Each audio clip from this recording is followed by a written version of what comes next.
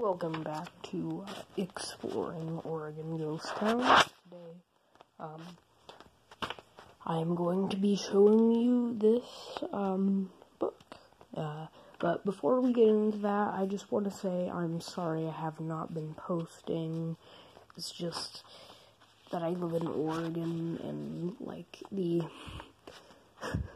lot of the ghost towns, and this applies to all states, but, are usually very remote, down very unkept roads and stuff, like NF roads, and Bureau of Land Management roads, and we get a ton of snow here, so, especially in those remote areas, which are generally higher up in elevation, so, I'm sorry about that, but when I got this book, I was just like, okay, I can actually make something now. So this, without further ado, this is a book from 1885. It's a school book for the 3rd grade. It's the 3rd, as you can see right here, McGuffey's new 3rd electric reader. McGuffey is the author of Van Antwerp and Bragco, sorry.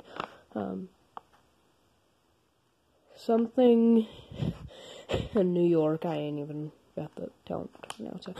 Anyways, so, on the back, if we flip the book over, I just want to note how stunning the pages are right there. If my camera will focus.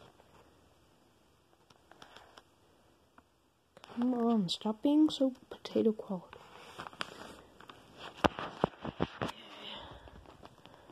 There you go, look at that. It's beautiful.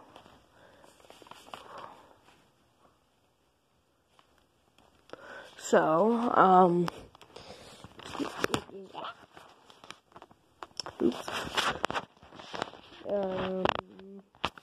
so corresponding to book 3, the 3rd school year, the, first lesson in curved lines. So yeah, it is a 4th or 3rd grade, sorry. Spine actually is in pretty good condition. It says, oh, September.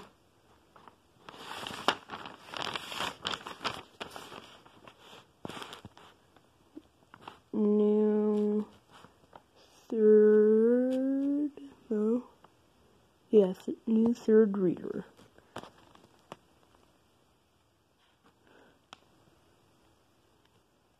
Yeah. So without further ado, let's get into this book. Let's see, can I read this? To Miss Ella Haig. I mean, that might be Hag, but it's most likely Haig. Compliments of Chris Haig. Or Hag. So that is probably from one family member to the next, most likely, you know. Ha Papa.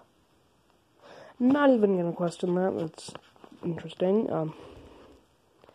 F.C. Weber. Probably a publisher or something. Flip to the next page here. Electric Educational Series. McGuffey's new 3rd electric reader for young learners. Well, by W.M.H. McGuffey, LLD. That LLD is probably a degree of some sort. New York, the weird thing I can't pronounce, which is probably a town, in Chicago. American Book Company. From the press of Van Antwerp and Bragco. Bragg. It's just weird. Bragco. Preface. You guys want to read that? It is. You guys want to decode what the heck this is? Go ahead. there's the only date that I could find in this book. So it's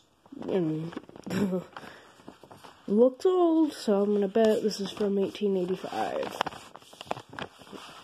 Here's your table of contents. Don't kill the birds.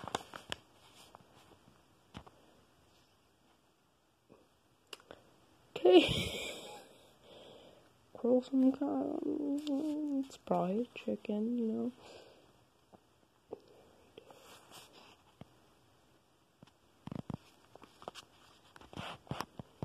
Oh, no. Bad phone. Oh my lord, I'm sorry. Stop being potato quality.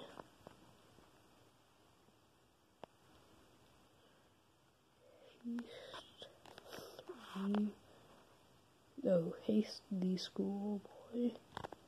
Okay. So, the first, the alarm watch, get up.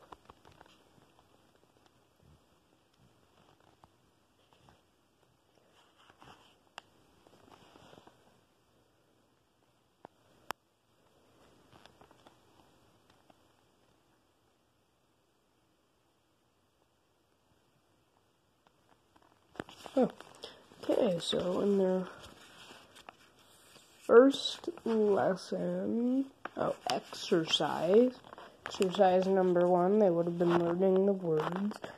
This would have been the first day of 3rd grade. That would be whatever, 1885. Some little kid were locked into this shanty building carrying this book after the little metal bell rang at the town's probably population of a couple hundred, and that was considered big. Locked in the school holding this book, sat down in his wooden desk, his or her wooden desk, and opened this book and started reading it. All those years ago. It's 2020, so 105 years ago. Well, no, wait.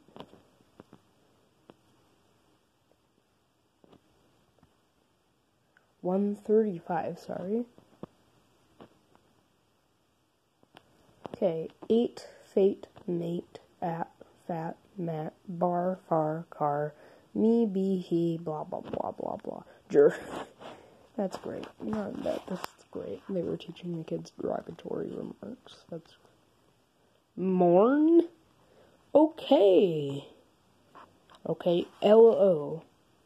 See, this is the stuff they were learning back then, like, low. Something. Have you ever seen that word? If you've seen that word, and if you know the definition of it, put it down in the comments for me, please. Mourn. It's an interesting word to be teaching a 3rd grader. I mean, like, cube, tube, tune, cub,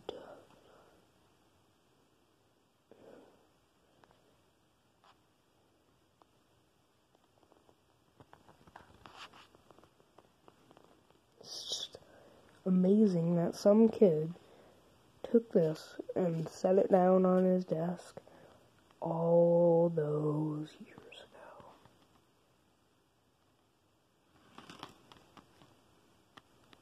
Door. Hey, it's me, for those of you who know me in real life. BW. Look at these. What are these words? Whoa, blah, blee, blue, boy, blah, boy.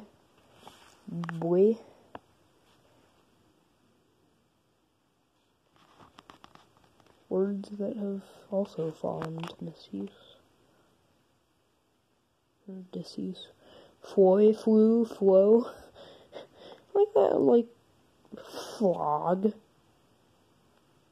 And it's basically just the same stuff all the way through, aside from when it gets to these little stories and stuff, which I suppose I could read. Charles Rose, the young teacher. Charles Rose lived in the country with his father, who taught him to read and to write. Mr. Rose told his son that when his morning lessons were over, he might amuse himself for 1 hour as he pleased. There was a river nearby. On its bank stood a hut for a poor fisherman who lived by selling fish. Really? I didn't know that's what a fisherman did. His careful wife kept her wheel going early and late. Both worked very hard to keep themselves above want. That doesn't make sense.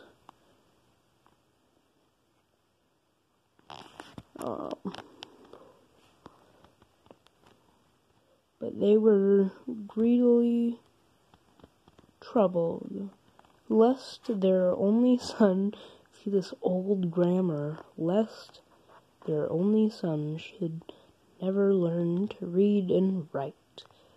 They could not teach him themselves, and they were too poor to send him to school. Oh, that's sad.